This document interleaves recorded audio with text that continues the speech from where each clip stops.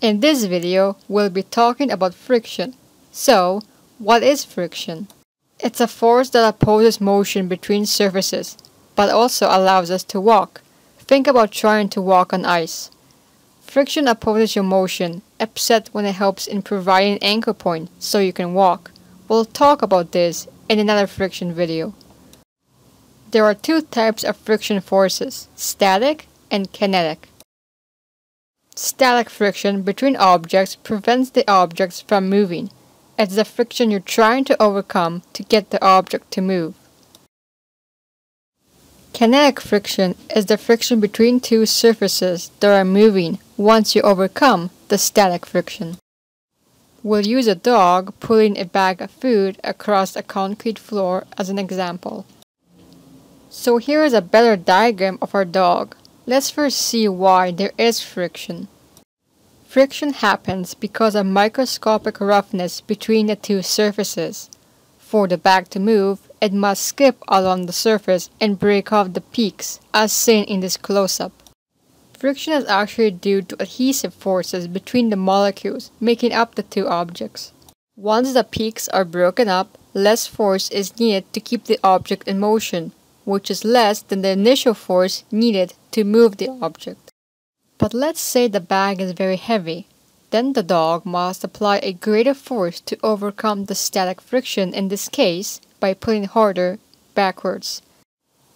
Because the bag is heavier, it presses more firmly against the ground, which causes more friction force. The frictional force has two forms of the magnitude, one which is for static friction and the other is for kinetic friction. First, let's define some terms. Static friction is the amount of force needed to keep the object in place. N is the normal force. Μs is the coefficient of static friction. We'll come back to this later.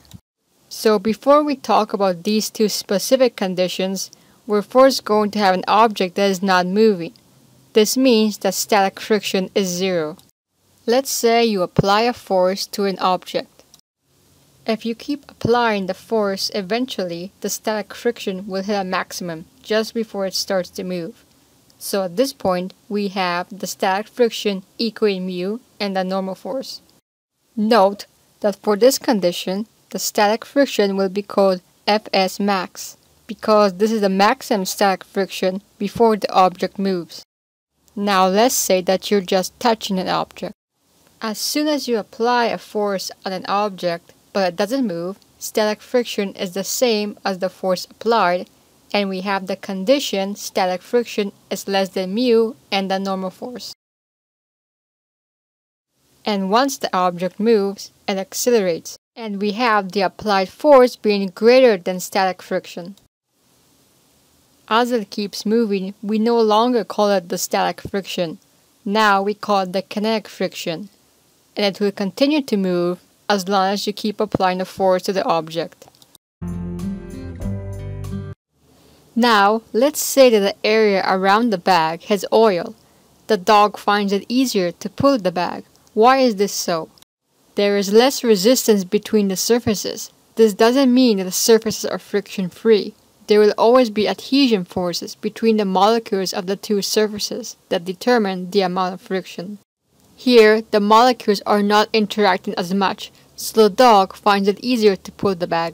Remember we were talking about what this formula for friction means? So now, it's an appropriate time to talk about mu, or the coefficient of friction.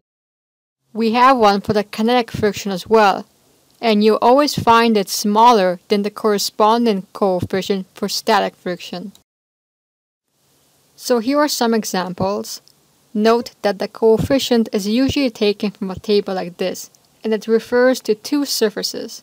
There's no plastic on oil though, so let's estimate that the coefficient will be 0.4 for the static friction. And once the bag starts moving, we'll set the kinetic friction coefficient for 0.3. So that takes care of the coefficient of friction. Now we can jump back to our example and add some numbers and apply this. So we'll talk about the difference when a bag is dragged on concrete versus when a bag is dragged on a shiny wax floor. Let's say the bag's mass is 10 kilograms, so its weight will be 98.1 newtons, and the normal force will equal its weight. We'll set the coefficient of static friction to 0.5, assuming the concrete is smooth and not very bumpy. So all we have to do now is find the amount of static friction, and we get 49 newtons. Now let's see what happens if the dog pulls the bag across a waxed wooden floor. You can see that the kinetic friction is pretty low for this surface. Now let's see if you can apply what we learned. So to find out if the bag moves or not, we start out with the equation for static friction. Now we can plug in the numbers. We get the static friction force at 294 newtons. So we said that the dog applies a force of 100 newtons. So this isn't enough to get the bag to move. So that's it for now, and in the next video, we'll see how friction works when the dog is in a slope. See you then.